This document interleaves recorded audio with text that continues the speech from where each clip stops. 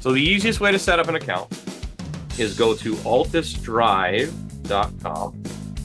And then if you need to create an account, just go to create individual account. You'll go in there, and there's many other videos that we have on this, so I'm not going to belabor the point here, but you just enter all your information in there, and it'll bring you to where you need to go. Once I do have it set up though, log in.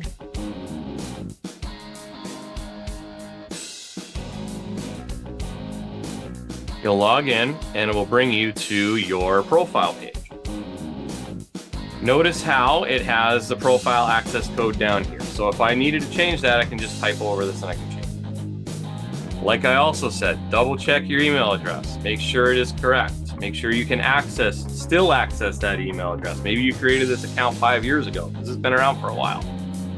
So maybe you created an account a while ago and you don't remember the email address, or you don't have that email address anymore, change it. Make sure it's correct in your profile before you go over here. Verify everything's correct once you've set up your account. Next thing you need to do is go into device management, and you're going to want to add a device. If you already have a device in there, you don't need to worry about it. So you go to add device. Now, how do I get these numbers right here? So the serial number, the PIN, and the code, how am I going to get them? So on the scan tool, you go into system settings or tools, depending on what you have for a tool. It's in the same spot on all of them. You're going to go in there, you're going to go to get connected, and then it's going to give you those ID numbers right there. So serial number, PIN, and code. It has to be connected to the internet when it generates this. Otherwise, it won't work. And you cannot leave this page. If you leave this page, notice how we got 303 E105. I go back in there, 8C9. See, it's totally different every single time. It just generates a rolling code every time you go on this page. So you have to leave this screen open on your scan tool in order to do this. So I would recommend using a totally different browser, a totally different tool. All right, so I can't do this because this is a sandbox, so it's not connected to it. But you would punch in the serial number, the PIN, and the code, give the tool a name, and then it would show up.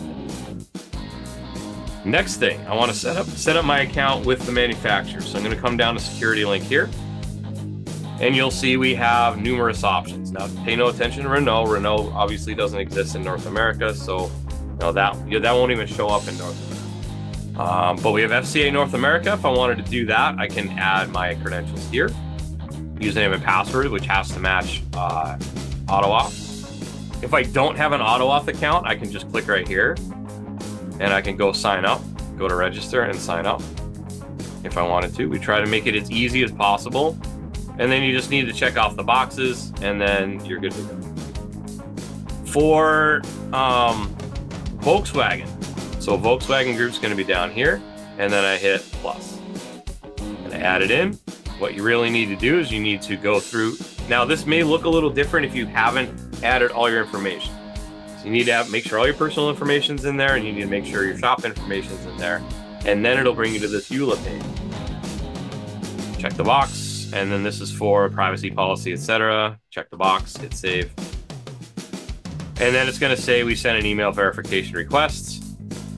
You would go to your email in that case, hit the little button on the verification. You can come back here and make sure it works. Then the next time you go into the tool, it would give you that little pop-up window where you enter the profile access code, and you're good to go.